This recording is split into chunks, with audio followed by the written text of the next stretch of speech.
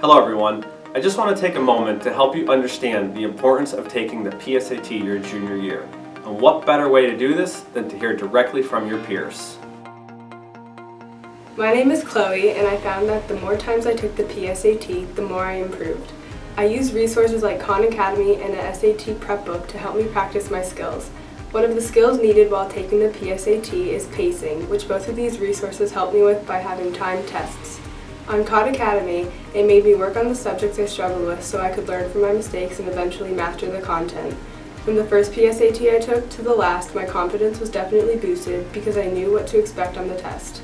It also lowered my stress levels, which helped me focus even more. Taking the PSAT multiple times will certainly improve your test-taking skills, preparing you for college and other future opportunities. Hey, my name is Enoch, and I've taken the PSAT several times now. So to study for the PSAT, I tried everything. I got a tutor, I bought the college board book, even studied with friends, and none of that even really worked. What worked for me was Khan Academy. So Khan Academy has this cool thing and where they have practice tests, and it times you during those practice tests. So if you're like me and you just are prone to going over the time limit, then it's great because it'll stop you from taking questions. The math section was the biggest struggle for me. I just thought there was too many types of problems, too many types of questions, and I just didn't really know where to start.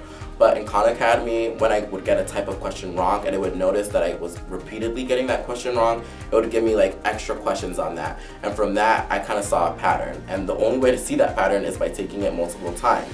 So finally, if you want to get into a 900 range versus a 1300 range, then you just need to take it more times so you can ace it and improve each time. Hi, I'm Jack. A lot of times the PSATs don't seem really important. Don't be fooled by the P for practice, because the PSATs, for me, opened up a lot of doors. Taking them as a sophomore really helped me learn how to take SAT-style tests. Then when I took them as a junior, I was able to do well enough in the PSATs to qualify as a National Merit semi-finalist, and I'm currently competing to be a National Merit finalist. National Merit opens up so many opportunities at different colleges around the country and scholarships. There are a lot of excellent schools that give full or partial scholarships to National Merit finalists, which is almost solely based on PSAT scores. Take these tests and don't take them lightly. They might be able to help you out more than you can know.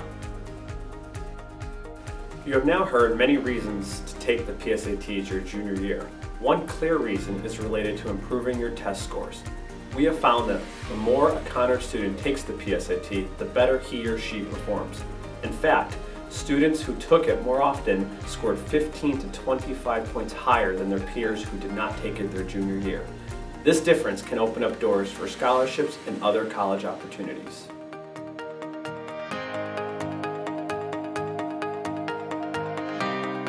Here are the top 5 reasons why you should take the PSATs in the 11th grade.